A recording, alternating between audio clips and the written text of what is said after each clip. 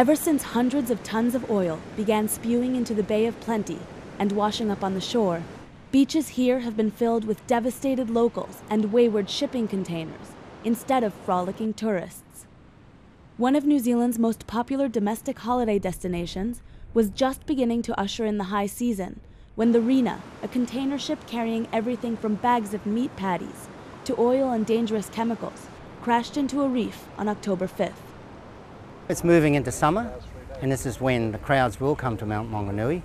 And the fishing, well, we've already cancelled a major fishing competition which we're coming up in a fortnight because of the danger of the flotsam out there and the possibility of hazards. 88 containers have fallen off the ship so far, and hundreds of tons of oil have poured into this coastal area that is usually teeming with bird and marine life. I would say it's going to affect it quite badly. Even this week being the school holidays, we've had people want to cancel because they think they're coming down here to wear gas masks from Auckland. Many worry that the biggest maritime disaster in New Zealand's history will tarnish the country's clean green brand.